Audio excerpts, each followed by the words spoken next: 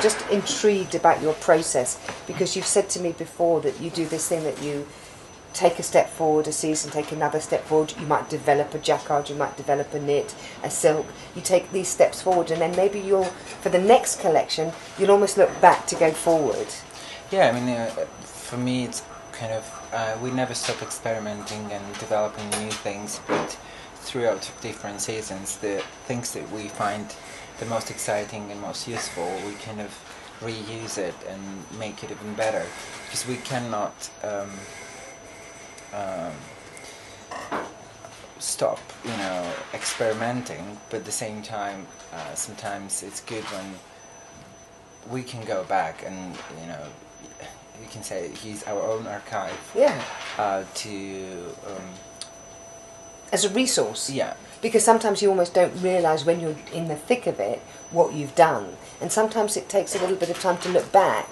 Yeah, I love developing new techniques, fabrics, different type of knit, print. I can. So you might develop a jacquard one season, or a yeah, it could be anything. It depends on a season, but what's exciting about it is that after a couple of seasons, the things that we developed, we can reuse and kind of learn from it. So kind of creating your own archive and then kind of using it. So re-referencing, because sometimes when you're in that moment of designing, it's such an intense process. You don't always see how good something is.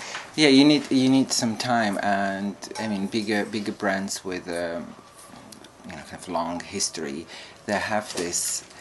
Beautiful archives that they can go back and look at the cut, look at fabrics, look at finishings, and for us, for young brands, it's more difficult, but we're kind of trying to create our own archive.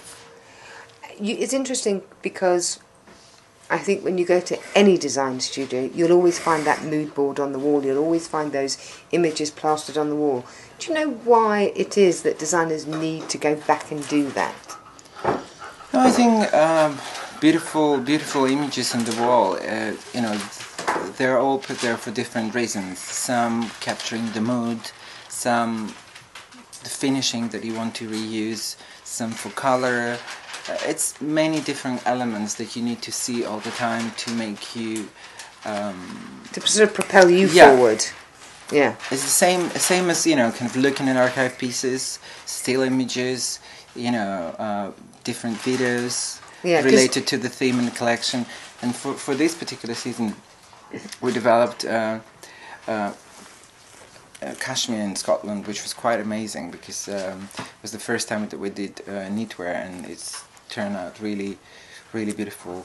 And again, jacquards from also from Scottish mills.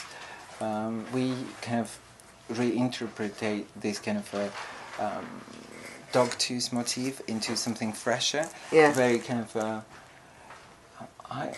I call it very kind of 60s inspired print graphic. Yeah. But because the silhouette of the greyhound was taken from kind of Art Deco period. Yes. It looks quite strange, but in a good way. I like it. It's like I love the humour of 60s repetition. But from far away, you don't see that it's a kind of dog motif. It's just a graphic. But if you look really close, you see that there's a little statues of greyhound. And yeah, it was quite interesting process to be able to develop your own fabric. That you don't. But it's interesting when you say you've taken that motif, that when we looked at the mood board and there are pictures of your starting point, the paintings of the greyhound. I love the humour that you've interpreted that into a jacquard, and you call it a play on a dogtooth, which is genius. I don't know. And that's fantastic.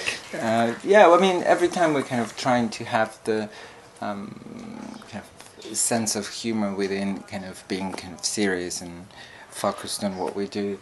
So yeah, that's what we developed for this season. I'm very excited about it. Out of interest, do you have, and I always like to think this, that there's always something in a collection, or we do it in the magazine, or I'm sure musicians do it in songs, there's just like your own private little joke that you just smile to yourself about? Yeah, at different times it's different things, but we do have that. Yeah, it's a good thing. Yeah, definitely. That's something that's just that you hold for you. Yeah. It's amazing. We have plenty of that, especially during the night, developing things. Yeah, there's nights where you get to 3 o'clock in the morning, you're tired, but there's something Sometimes that makes 6 you o'clock in the morning. Yeah, and then all doing through the night, because that's what the design process really is, and that's what many people don't really understand. It's not very healthy though, but it's amazing. You can't do without it. Yeah, it's I part can't. of it's part of what propels you forward. Yeah, definitely. Okay.